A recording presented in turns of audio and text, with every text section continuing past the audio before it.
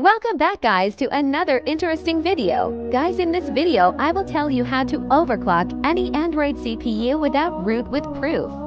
Guys, please don't skip any part of the video. So let's get started.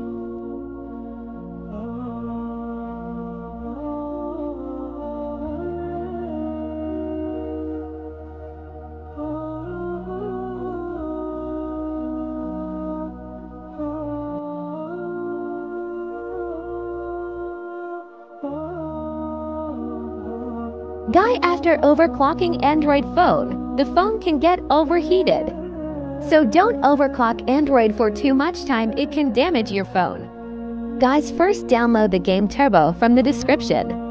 After downloading it, install it. After installation, open the app. You will see a lot option to overclock Android. Just follow me as I am going. Guys, if this overclocking app worked for you, so don't forget to subscribe and like. Thanks for watching.